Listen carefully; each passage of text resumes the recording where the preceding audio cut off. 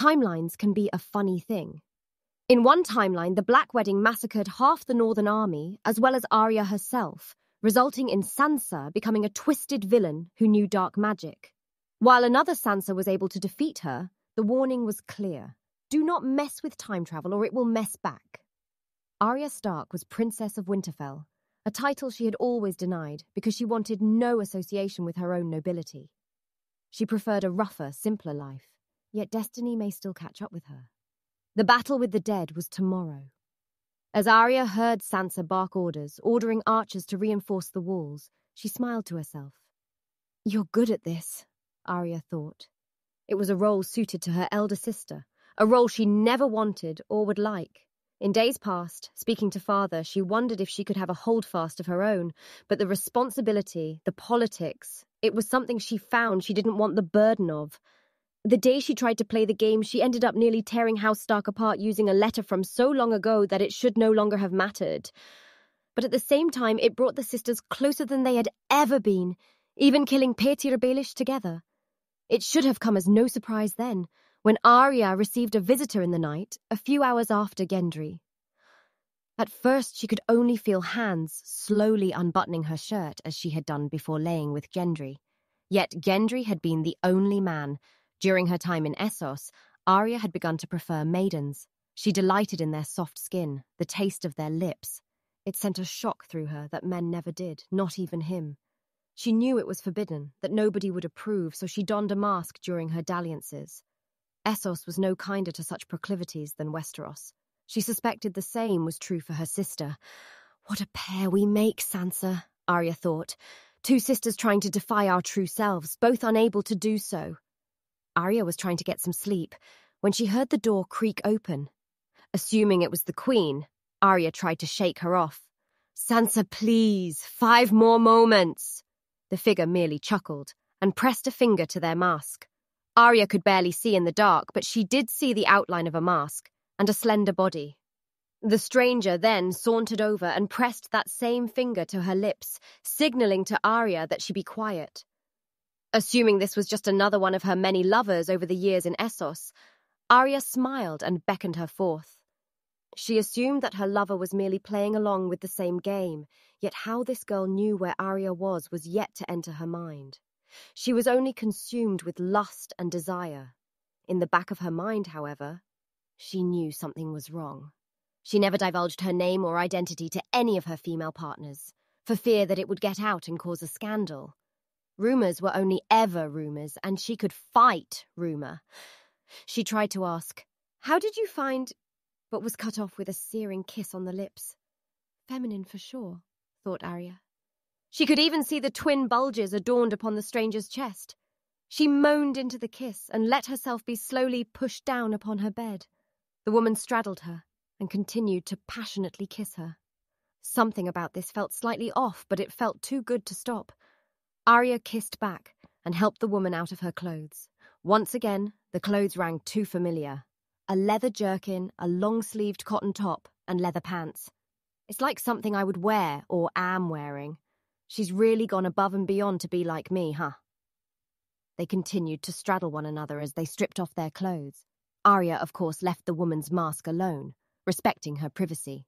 The woman nodded, acknowledging the respect shown. She stared at the woman's breasts, and then grabbed one while sucking on the other.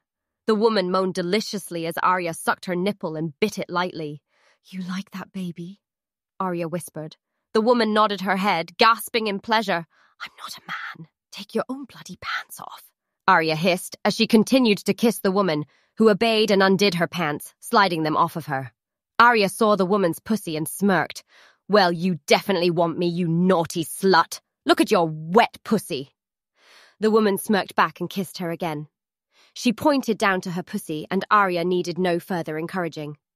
She slid her tongue deep inside, tasting her and thrusting inside of her. Arya giggled, and the vibration sent shockwaves of pleasure through the woman's body.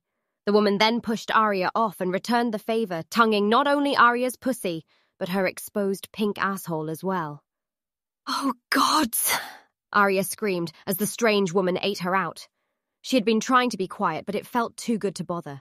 If Sansa walked in on her, Arya would simply have to tell her the truth. Not that Arya thought Sansa would judge her given her own suspected proclivities, but she was still nervous and feared that Sansa would treat her differently. The woman continued to tongue her asshole, and Arya gasped in pleasure. "How do you know I like it back there?" the woman merely giggled. "Strange that she doesn't want to talk to me." But Arya quickly got over her suspicion when the woman shoved her tongue deeper inside her ass. "Oh, fuck!" Arya screamed. Her asshole felt so good, and she rubbed her clit in unison. "I'm close. Fuck, I'm close." Suddenly the woman stopped and wanted to change her position. She lowered herself down onto Arya and then thrusted up against her. Pussy on pussy. Arya screamed in pleasure louder than ever. "Yes, fuck! Fuck me, you naughty bitch! Harder!" Obeying her happily, she thrusted harder against Arya's pussy, also screaming in pleasure. "Ah! Ah! Oh! Fuck, baby!" Arya moaned in unison with the thrusts, definitely close to an orgasm. One final thrust, and both cummed violently, spraying girl cum all over each other's stomachs. Arya happily licked up their cum, giggling. "Thank you, baby. That was amazing. It's like you know everything about me. How to make me feel good. Can I see you again?" "You will." "She speaks." Arya smiled. It was good to put a voice to the body even if she didn't yet have a face. But something about that voice. "I think we'll be seeing each other quite soon, actually, once you see the Queen. It must be good for you, being back home with the Queen again." Arya backed away slightly, releasing her grip. "The Queen? Just who are you?" The other woman simply turned away and chuckled darkly. "I think you know who I am." The woman leaned close into her ear. "Arya Stark." Finally, the truth. Arya's eyes widened and she backed away in fear before sprinting out of the room. She ran to the only place she felt she would find comfort, Sansa's bedchamber. And it was there that she found a sight that would drive some mad. A sight that made Arya believe she herself was going mad. First the woman who knew who she was and where she was from. Now seemingly 2 Sansas. She tried rubbing her eyes, but it was true. The Sansas jumped up out of bed, tits jiggling, and tried desperately to explain. Apparently, this was Sansa from here, but just not from now. She had come from the future using magic to lay with her past self. Such a thing was barely comprehensible by even the most in touch with the magical arts, and Arya herself had a bad experience with such things. Her own supposed mentor in the dark arts had ordered her death. Now it seemed magic had returned and seduced her sister. Or rather, her sister seduced her sister. As Arya left, still trying to wrap her head around it, she heard one of the Sansas say, "Arya's not Littlefinger. She'll keep her word." "I should hope not, Sansa. I don't like it, and I think it's very weird, but I will not betray you. Those days between us are past. Elsewise, who could ever believe me that you are doing that with you?"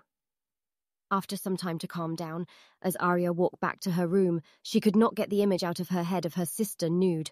Not only her sister, but her future sister too. She felt herself getting wet, even against her best judgment. 7 hells, what is wrong with me? Desiring maidens is one thing, but desiring my own bloody sister. She wanted to retch. She wanted to tear off Needle and throw herself from the ramparts. Arya managed to make it back to her own bedchambers, but the woman was still there, still chuckling mysteriously. "You look very freaked out. I truly apologize for that." Her face changed slightly into regretfulness. "All right. Maybe it's time to stop playing this game. Maybe it's time you understand who I am." The woman then reached up and pulled her mask off. Arya froze in utter shock and confusion. She was looking upon the face of the woman she had just had mind-blowing sex with. Upon her own face. There she was. Another Arya, offering a small smile. "Surprise!" "What the fuck?" Arya screamed. "Who the fuck are you?" "Isn't it obvious, baby?" said the other Arya as if she was talking about the weather. Arya growled and drew Needle from her belt. She remembered that during her time in the House of Black and White, she had seen her own face upon another's body before. The Aryas and the Sansas raised their eyebrows at the new arrival. "I'm your adoptive daughter, Lyanna. Mothers, I want you to make love to me." Arya shook her head amusedly. 7 hells! Across generations, time has been a tricky thing. It is inevitable, yet also beautiful. It can bring together, yet also tear apart. Black Sansa nearly tore apart the fabric of reality in her mad pursuit for power. Lyanna Stark, heir to Winterfell and crown princess in the north, was living proof it could produce beauty and love. As Lyanna kissed her mothers passionately and slowly exposed her breasts to them, she knew it was the beginning of a new chapter in their lives. Perhaps a new chapter in her own. The end.